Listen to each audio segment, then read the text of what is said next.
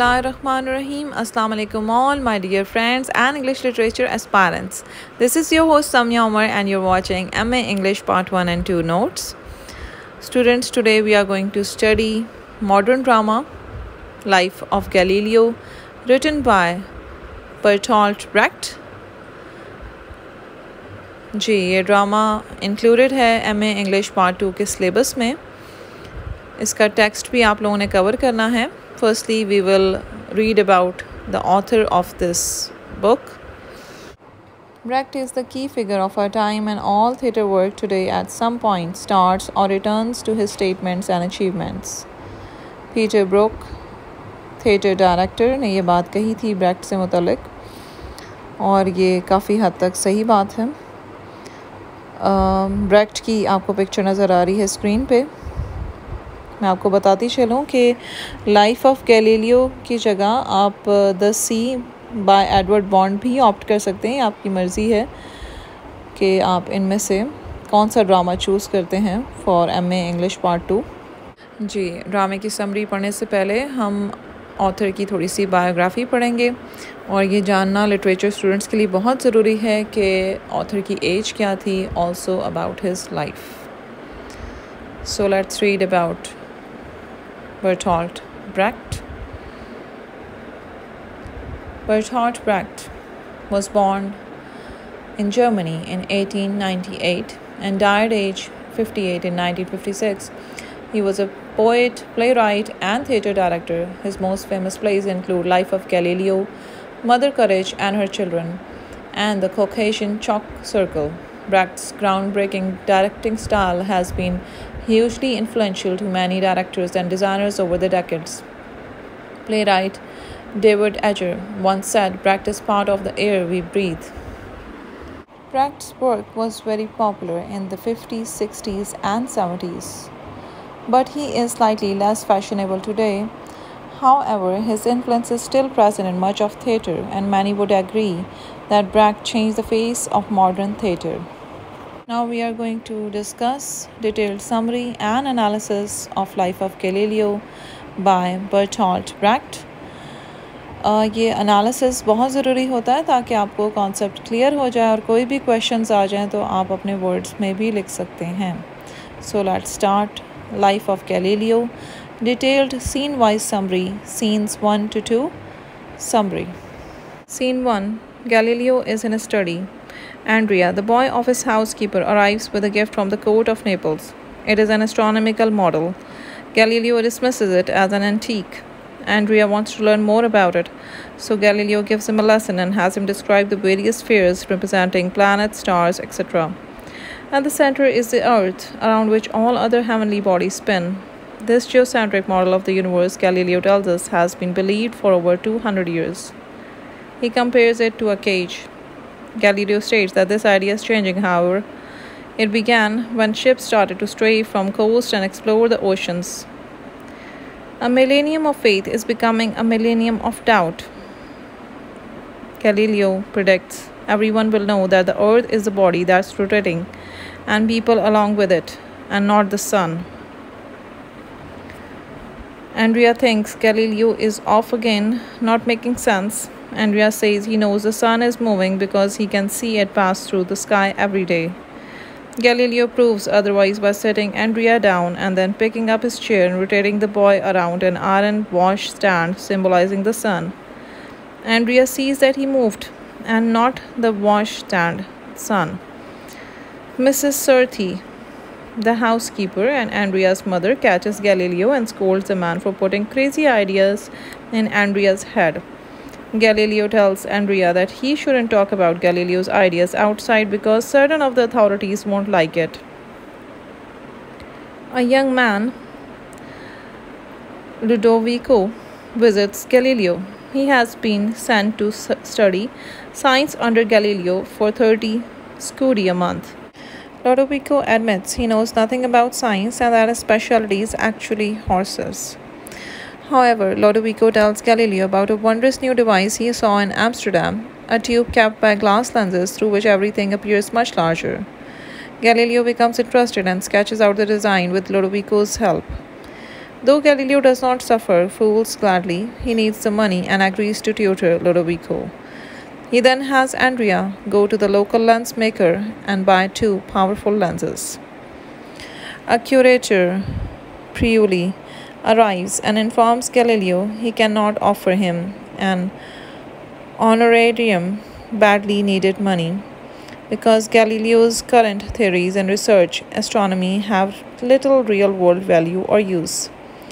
Galileo states that he may have something for Prioli with plenty of real world value. Prioli leaves and Andrea arrives with the lenses. Galileo holds them in his hands towards the window. Through them, then Galileo can make out tiny details from houses many yards away. Scene 2. Galileo, along with his daughter Virginia and friend Sagredo, are at an official function along with the senators of Venice. They are near the Venice harbor where a great many ships are gathered. Prioli introduces Galileo, and Galileo informs the senators about his new invention, the telescope, which he claims he has been working on a long 17 years.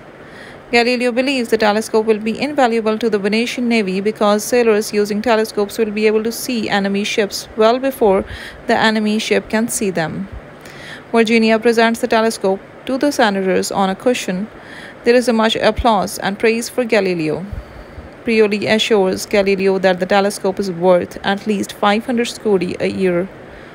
Galileo's money problems are apparently solved.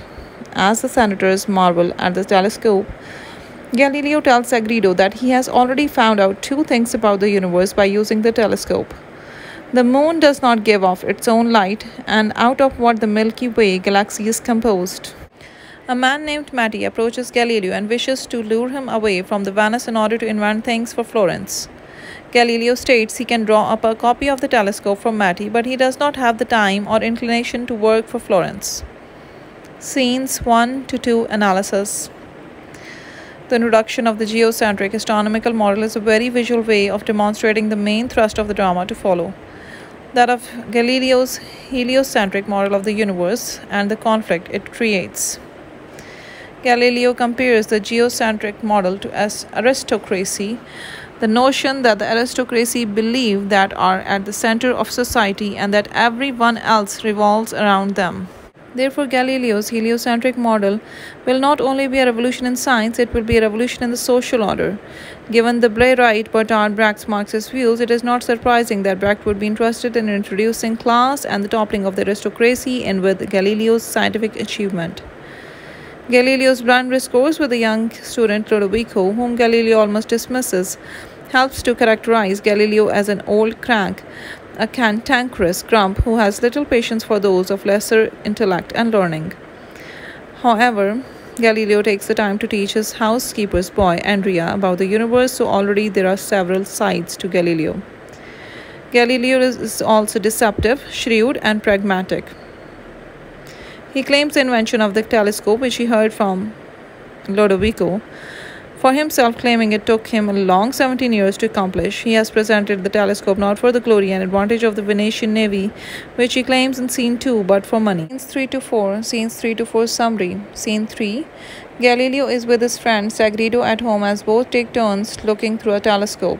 Visual evidence points to no other conclusion but that the moon has peaks and valleys just like the earth, which is unheard of.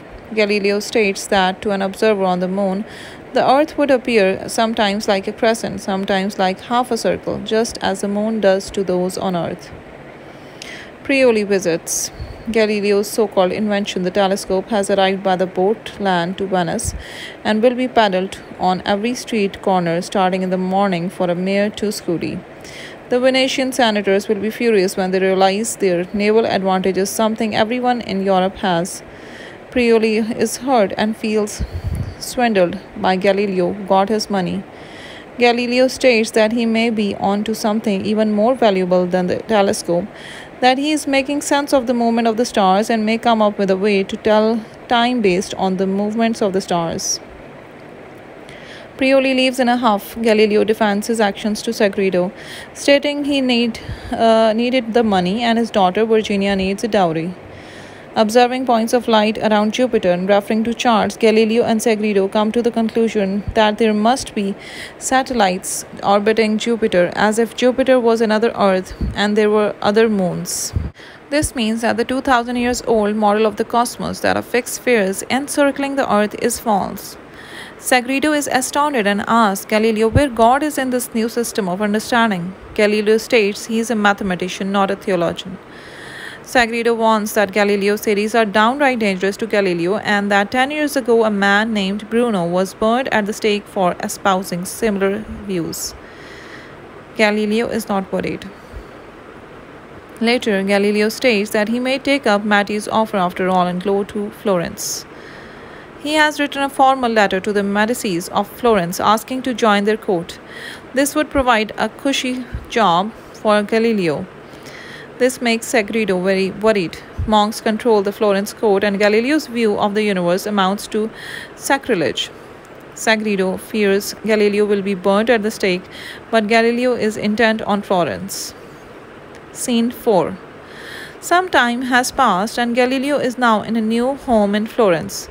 He is by his telescope, attended by many court members, including the young prince Medici, a boy of 9, a philosopher, a mathematician, several attending ladies, and Lord Chamberlain. Andrea and Mrs. Sarti are also in attendance, along with a new servant of Galileo's, an old man named Federzoni. The philosopher states that Aristotle has laid down a harmonious, perfect view of the universe, and now Galileo is attempting to introduce chaos and disharmony into such a perfect tradition. Galileo keeps his responses diplomatic and subservient, merely asking if the prince or anyone else would like to see the moons of Jupiter through his telescope. The mathematician mentions the possibility that the telescope is defective and may not be depicting what Galileo thinks it is. They again charge that Galileo is trying to destroy 2000 years of perfectly fine tradition given to them by the unquestionable Aristotle. Galileo doesn't see the sense in defending shaken teachings and states that his time with the sailors of Venice deep at sea has taught him a great many things about the sky. The philosopher dismisses the sailors for their low class. In the end, the young prince is whisked away to another engagement, and no one in the prince's retinue has dared look through the telescope. The Lord Chamberlain informs Galileo that they will get the opinion from the preeminent astronomer Christopher Clavius in regards to Galileo and his theories. Scenes 3 to 4. Analysis. Scenes 3 and 4 accelerate and sharpen the drama by demonstrating exactly what Galileo is up against in regards to his revolutionary theories. Sagredo in Scene 3 confides his fear and anxiety about Galileo's future safety and mentions Bruno, who was burned at the stake 10 years earlier for holding similar views about the cosmos. The mention of Bruno and his manner of execution provides a very real threat for the audience to digest. Prioli's entrance in Scene 3 and his huff about Galileo's ruse concerning the telescope provides some comic relief and a lighter moment in what is otherwise a serious and cerebral scene. The character of Sagredo further allows the audience to understand the theological consequences for Galileo's theories in the context of the 17th century. That man is not the center of the universe is a concept which is anathema to contemporary Christian thought of Galileo's day. Why would God have sent his only son to a planet like many other planets twirling on the edge of the universe? Where Scene 3 foreshadows and predicts conflict in Florence, Scene 4 makes the conflict real. Galileo is truly challenged on his views for the first time. With Scene 4 comes the sense of flow ingrained the old idea of the universe is. For the philosopher and mathematician defending the status quo, this truth is a dangerous notion that can lead anywhere, including presumably to the devil and away from God. There is also a class issue. When Galileo contends that he learned many important things from sailors, he is more easily dismissed because of the low status of who he interacted with and learned from. Scenes 5 to 6. Scenes 5 to 6. Summary. Scene 5. Now at the Papal College in Rome, Galileo is outside waiting upon the judgment of the most trusted astronomer, Christopher Clavius. He must suffer through various monks, prelates, and scholars making fun of his theory. They chide Mother Earth for drinking too much and physically act out what they imagine life would be like on a moving earth. An old cardinal emerges and dispensing with the frivolity of the lower church members calls Galileo a slave of a multiplication table and an enemy of mankind for his heliocentric model. When introduced to Galileo, the old cardinal ominously sees a resemblance in Galileo to Bruno, the man burned at the stake. The old cardinal then launches into a diatribe stating he simply won't tolerate Galileo's theory and that the one and true God places man at the center of the universe. Christopher Clavius emerges from seclusion and announces that Galileo is correct in his views. The old cardinal is spared from hearing Clavius' pronouncement and is whisked away by his handlers. A little monk tells Galileo that now the theologians will have to set the heavens right again. Scene 6. The scene is Cardinal Bellarmine's house. Bellarmine is having a party and has invited Galileo. Everything seems festive and relaxed. Galileo is with his now teenage daughter Virginia, who is promised to Ludovico, his old student. Galileo is introduced to Bellarmine and another Cardinal, Barberini, who exchange witticisms and proverbs from the Bible with Galileo, who is up to the task. Then Bellarmine asks Galileo how man, the created, could come to know the truth about God, the creator, in terms of how God created the universe. Galileo states that man can be blind to what the Bible means, just as man can be blind to what the sky and the stars mean. This crosses the line. Bellarmine sternly reminds Galileo that it is the church that interprets the Bible and not a layman like Galileo. At this time, Bellarmine also officially warns Galileo against doing anything further with his heliocentric model, as secretary is there to transcribe the conversation and make it official. Galileo tries to protest, but Bellarmine is firm, stating that science must be subservient to the church and that there are things man is not meant to know. In the last section of the scene, the church inquisitor speaks with daughter Virginia and in a polite but subtly menacing way tells her she should look after her father and reign in his imagination. Scenes 5 to 6 analysis. Whereas in scene 4, Galileo was receiving resistance to ideas from the court and aristocracy, scene 5 shows Galileo receiving even more fervent and threatening resistance from the church hierarchy. Those on the lower rungs of the church hierarchy, the monks and prelates, roundly and childishly mock Galileo, physically acting out a scenario in which the earth is moving beneath their feet like a log rolling in water. In contrast, the old cardinal reacts with disgust and righteous anger, believing Galileo to mock the very God who has provided for him. At the end of scene 5, Clavius emerges and states that Galileo is extracting the correct truths from his telescope observations. The old cardinal is taken home and spared from the knowledge, demonstrating that the old guard of the church is wholly unprepared for Galileo's revelations. The scene ends with the little monk ominously stating that it is now time for the theologians to set the heavens right again, meaning that the church will go to war with Galileo. Scene 6 has a rather dramatic sharp turn in the middle. The first half is full of festiveness and gaiety. Galileo appears to be the toast of the town. His daughter is grown up and betrothed to Ludovico, and Galileo's exchanges with the church representatives, Bellarmine and Barberini, seems to be light and harmless as they exchange proverbs.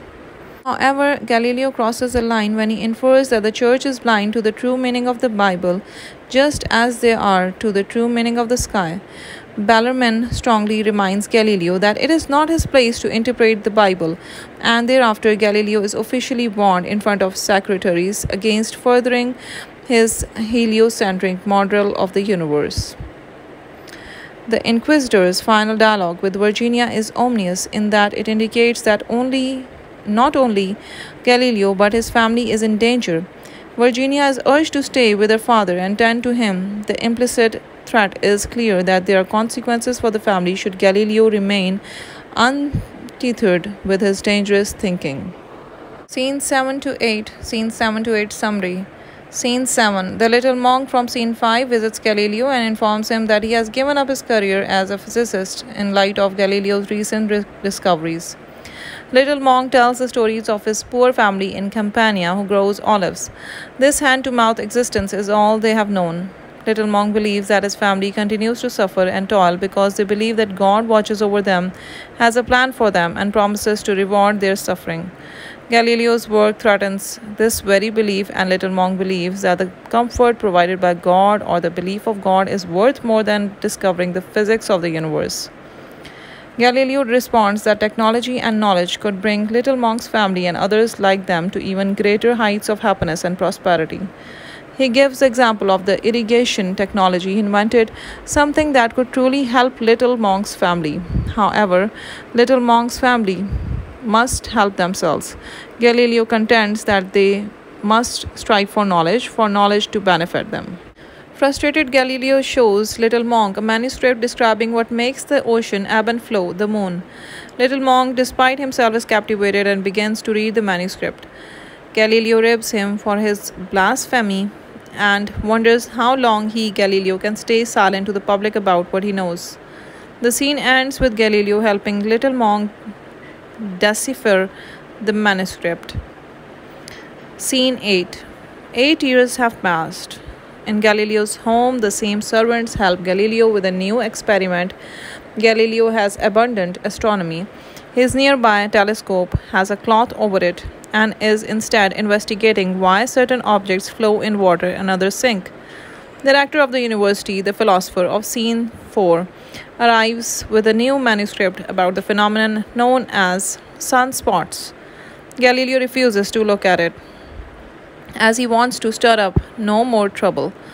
Galileo shows his servants that Aristotle's theory behind sinking or floating, it depends on whether an object can divide the water, is false by showing that an iron needle on a piece of paper indeed floats.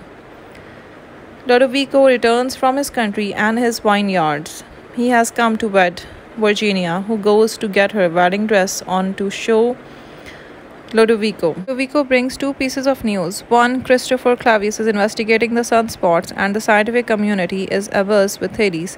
And two, the Pope is on his deathbed and is likely to be succeeded by Cardinal Barberini, a more progressive member of the church who used to be a mathematician. Galileo is overjoyed. He feels that with a less conservative Pope, he might take up astronomy again without threat. He admits that he is very interested in the new sunspot research and would like to prove false the current theories about them. Galileo slyly asks Ludovico why he has delayed marrying his daughter for these 8 years. Ludovico admits that he worried that Galileo might take up astronomy again.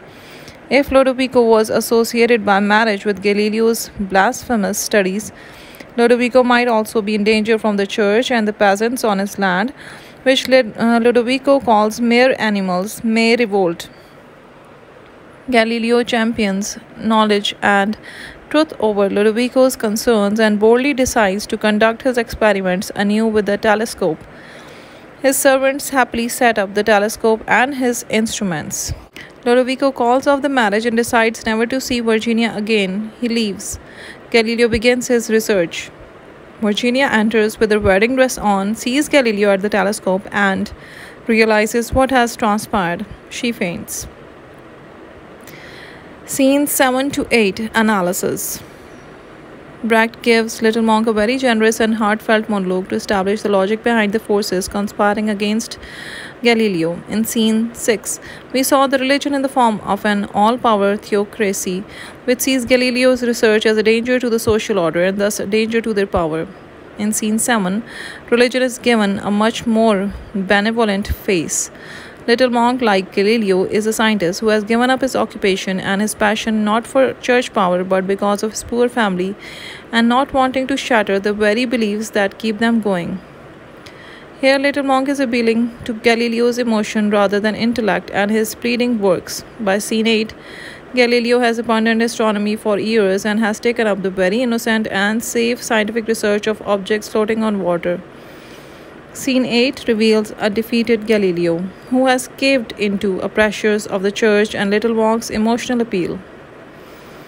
He has retained his prestige and is called the greatest living authority on physics by the community.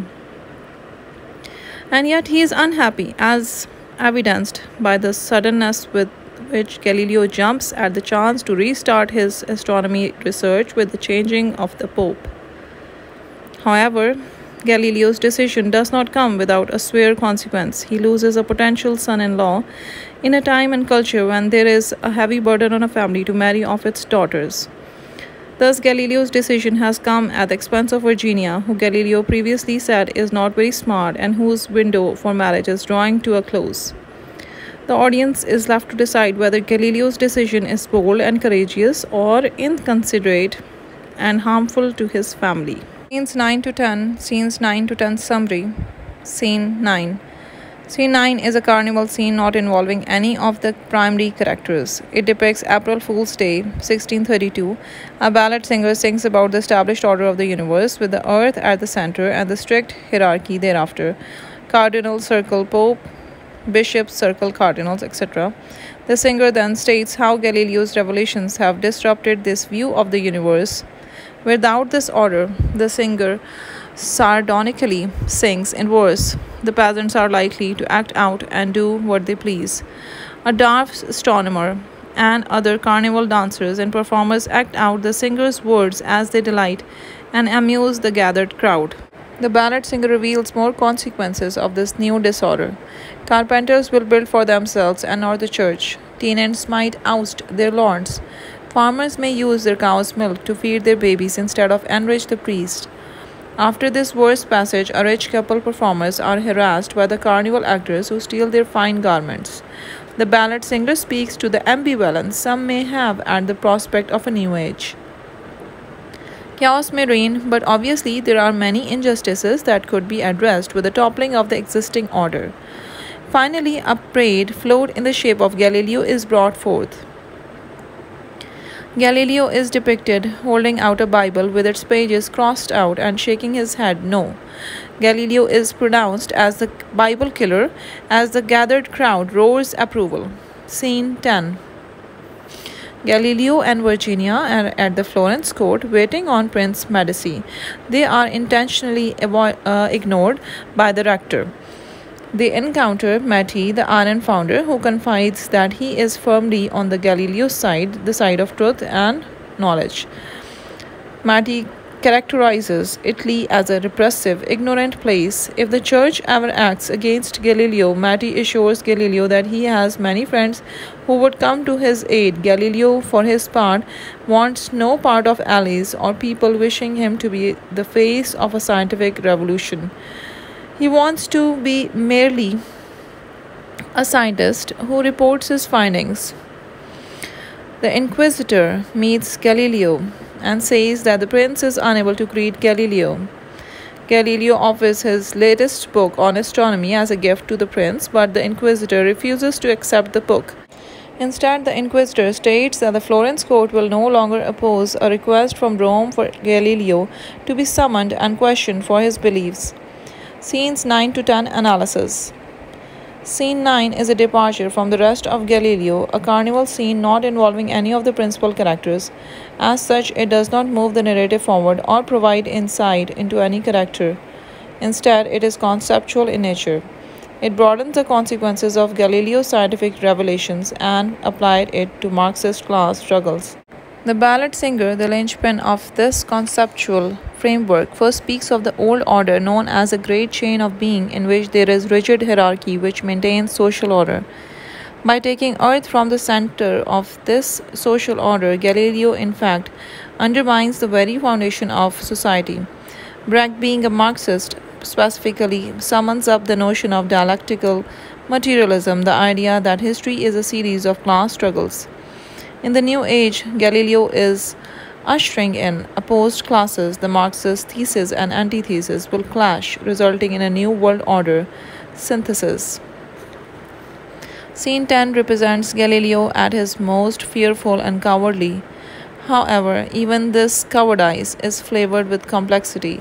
When Galileo is approached by Matty and assured he has powerful friends, Galileo shows timidity and fearfulness when he wishes not to be seen with Matty and wishes Matty would keep his voice down.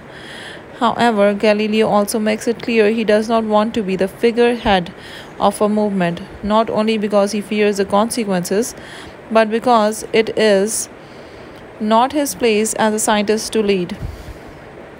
He wishes only to conduct his research and report his findings, and then society can do with it what it will. Scenes 11 to 12. Scenes 11 to 12 summary. Scene 11. Barberini, now the Pope, is preparing to make a public appearance, and as the scene proceeds, Barberini gradually assumes the vestments of the Pope. Barberini is resisting the Inquisitor in regards to Galileo's fate. Barberini, indicated before as a former mathematician, refuses to set myself up against the multiplication table by punishing Galileo. The Inquisitor reminds Barberini of the enormous burden he has and the vast amounts of people who are looking to him to guide them. Barberini seems to buckle under the tremendous pressure, but in the end he will not issue a condemnation of physical facts. And neither will Barberini condemn Galileo to torture or death.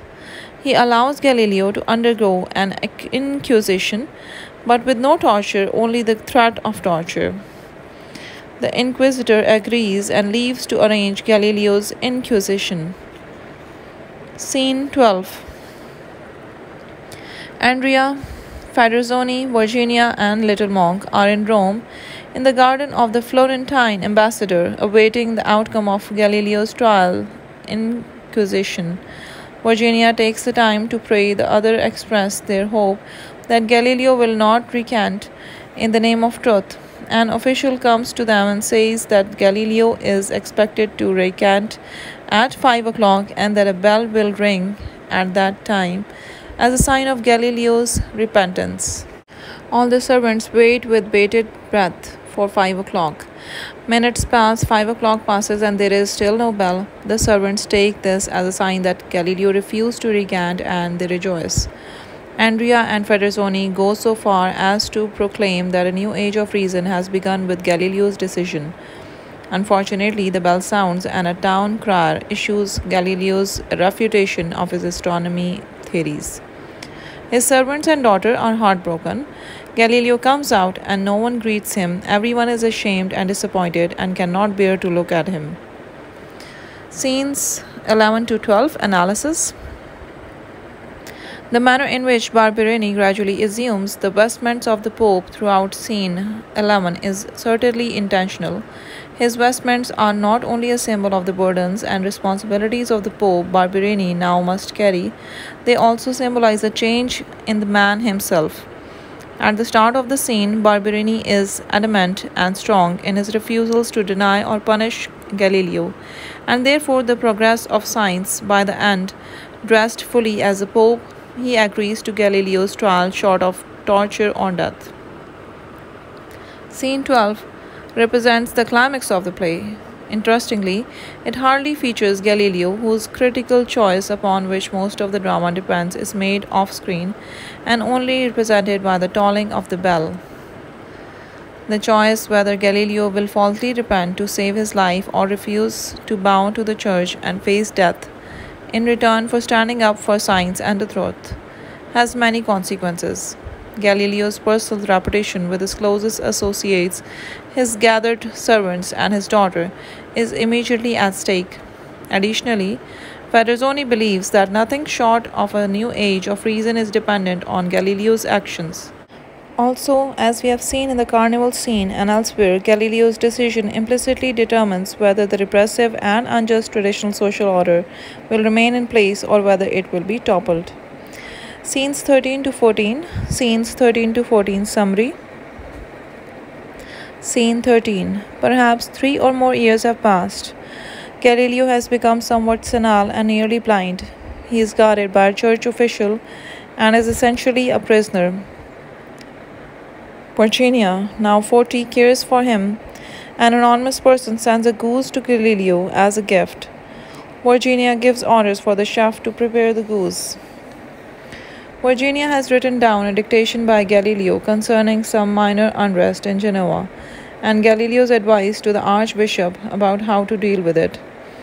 Virginia thinks it as a fine letter and perfectly safe to send.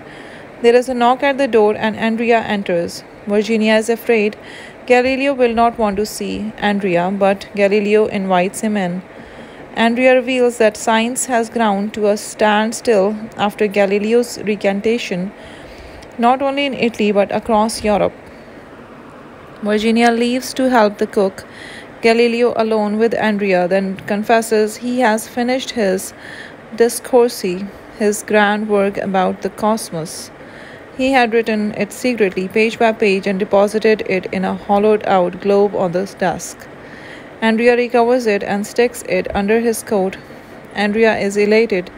He takes his newest revelation to mean that Galileo fooled the church all along, that it was his plan to continue his work in secret, and that Galileo ultimately recanted only to live long enough to finish his masterwork. Galileo says that none of this is true. He had no plans to continue work and only continued to work out of irresistible habit. In fact, Galileo states that he is a sellout, a traitor, that he has betrayed his profession, and that he was a coward who feared death. Andrea states that fear of death is human. Nevertheless, Galileo feels his research has been perverted to serve those in power, and that he hadn't the will to fight the way he should have. Galileo colorfully states that the new age they envisioned has turned into a blood-spattered horror. Instead, Andrea leaves both with Galileo's Discorsi and a more optimistic view of things than Galileo has. Scene 14. Andrea is heading out of Italy and is waiting at the customs office. The customs officer inquires as to his possessions and particularly his books, and Andrea assures him that all his books contain are harmless mathematical formulas which satisfies the officials. As Andrea is waiting to be able to leave, he sees a group of children singing a nursery rhyme about a neighbor who they think is a witch. In her home, where they cannot see her, she is casting a witch-like shadow. Andrea takes one boy aside and asks how he is sure the woman is a witch. Andrea tells the boy he must trust his own eyes and not rumor or what the others say. Andrea lifts the boy so he can see over the woman's fence, and the boy sees only a regular old lady stirring porridge and not a witch on the broomstick, like the words he was singing. However, the boy goes back to the children and joins in their chant about the witch once again. The customs officer laughs at Andrea's folly. The play ends with a sort of extra-textual chorus, warning the audience to guard the light of science well, or else it will spiral downward and consume us all. Scenes 13 to 14 Analysis. The play has taken a tragic turn, as Galileo has been revealed to be a coward with his act of false repentance. By repenting, Galileo has unseen what he has seen with his own eyes, a ludicrous situation as pointed out by Galileo's servant in scene 12. As a physical reminder of Galileo acquiring intellectual blindness, Galileo in his final years is nearly blind. His blindness is directly tied to his scientific pursuits. His daughter warns him against writing anything down because it worsens his eyes. But in fact, Galileo has been writing in secret his Discorsi. Smartly, Brecht provides the audience with a false sense of hope in this scene.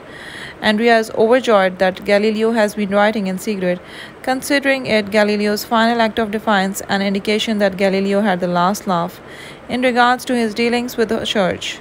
Unfortunately, this is not the case. Galileo has finished his Discorsi out of a sort of habit, an addiction he cannot stop. There is nothing more lofty to it. In Galileo's final major speech, he declares himself a poor scientist who has betrayed his field. Scene 14 rings the final bell of pessimism. Andrea pulls the boy aside and shows him the woman the mob of children had been demonizing as a witch is merely an old woman stirring porridge. The boy, like Galileo, acquires his own blindness in refusing to believe even his own eyes, rejoining the mob. Brecht's final statement indicates that science is at constant odds with the ignorance inherent in human nature. So students, we are done with the summary and critical analysis of this drama Life of Galileo by Bertolt Brecht. This is a very interesting drama as it gives us the scientific information and facts about Galileo and his work. I hope you have understood it. Comment below if you have any questions. I'll be glad to answer you all. Till then, students, this is your host Samyama signing off from MA English Part 1 and 2 notes. Don't forget to like my video and subscribe my channel for more informative and quality notes videos. Also press the bell icon for notifications so that you don't miss any video. Take care and Allah Hafiz.